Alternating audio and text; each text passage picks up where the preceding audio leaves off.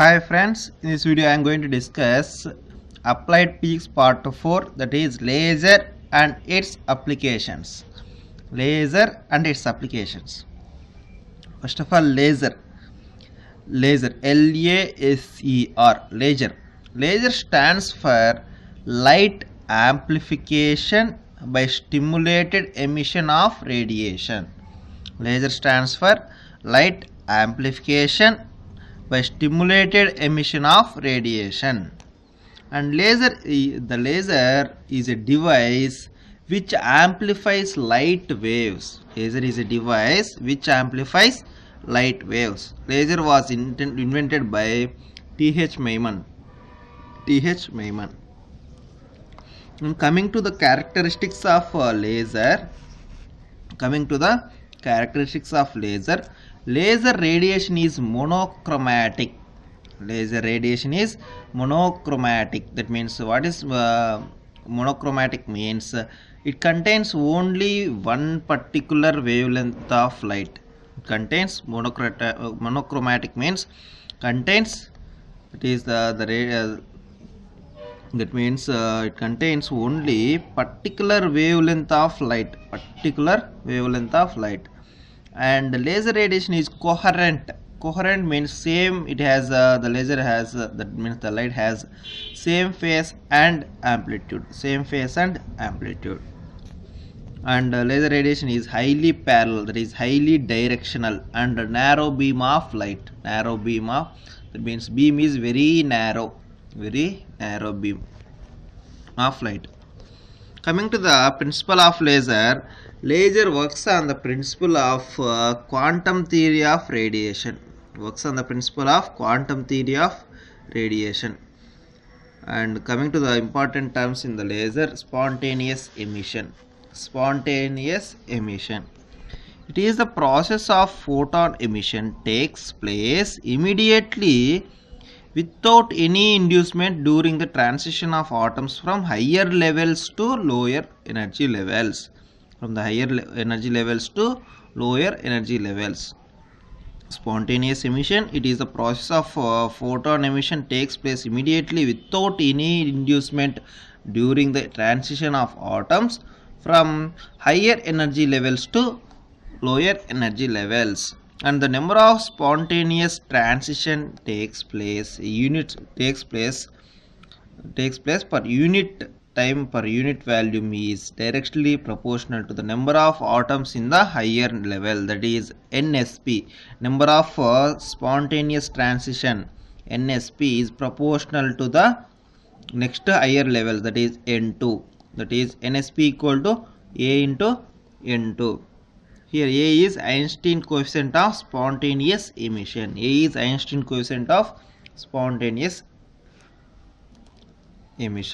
Okay.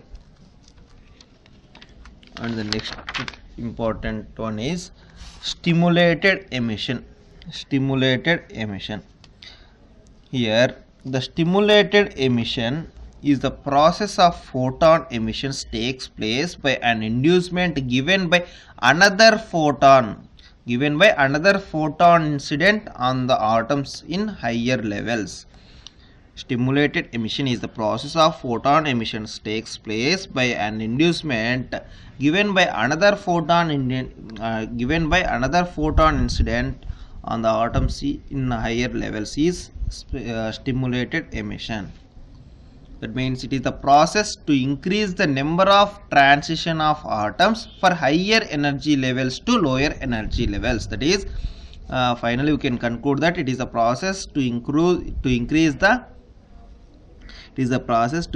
number of transition of atoms for higher energy level to lower energy levels. That means here the next state energy level, the NST, is proportional to N2 into Q. Here NST, number of transition state, proportional to N2 into Q. Q is the number of photons in the incident radiation. Q is the number of photons in the incident radiation. Next, popular inversion. Popular inversion. It is the establishment of situation to make more number of atoms in the excited state required for the chain reaction of stimulated emission. Required for the chain reaction of stimulated emission.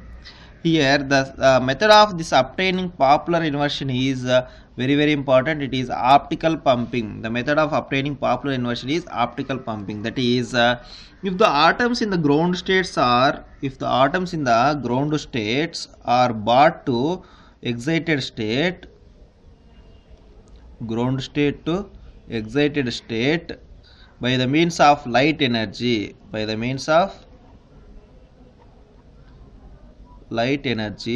this process is called optical pumping. So the method of obtaining popular inversion is optical pumping. What is that? Optical pumping is nothing but if the atoms in the ground state are brought to the excited state by the means of light energy. This process is called optical pumping.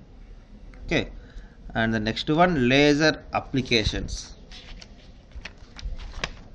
Types of lasers. Next one, types of lasers. There are mainly three types of lasers.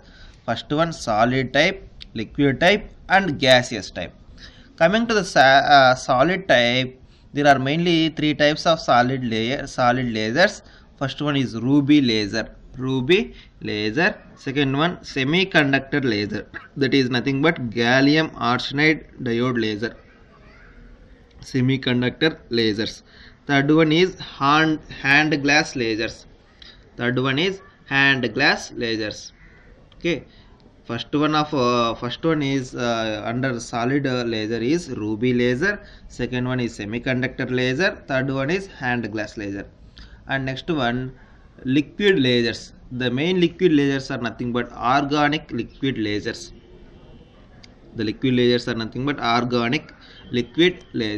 Next, gaseous lasers. Gaseous lasers are mainly three types: helium neon gas laser, CO2 gas laser, and photo dissociation lasers. Okay, once again, types of lasers. There are mainly three types of lasers: solid, liquid, and gaseous.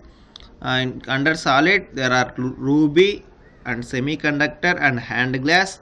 Under liquid, organic liquid lasers. Under gaseous, helium neon and CO2 and photo dissociation lasers. Next, applications of lasers. Laser have many applications. It is used to find very long distances. Laser is used to find very long distances and to produce high temperature. Laser is used to produce high temperature to melt and vaporize the metals. And used to bore holes in hard surfaces. Lasers are used to bore holes in hard surfaces. And in case of treatment of eye, laser is used. And lasers have wide applications in communications. That means in communications, to detect OFC cable break, laser is sent to that optical fiber. Whenever there is a break, it shows some spike. Wherever it is a break, it shows a spike. That means 1 meter is there, nothing but that is OTDR. Whenever a fiber is connected to the OTDR, OTDR sends the laser. Wherever the cable break is occur, that means wherever it is cable break occur, it shows a spike. This spike under that corresponding spike means here the cable is break. In this way, you can detect the cable breaks wherever it is break. Okay, in this way it is used in communications, and it is also used in underwater communication. Why? Because laser is not absorbed by the water. So that's why it is also used in underwater communications. Okay, once again, applications of the laser. It is used to find the long distances, and it is used to produce high temperature to melt and vaporize the metals, and it is used to bore holes in the hard surfaces. It is used to bore holes in hard surfaces, and treatment of eye, and also communications. Okay friends, thank you. In the next video I will discuss atomic structure. Okay, atomic structure. Okay, thank you.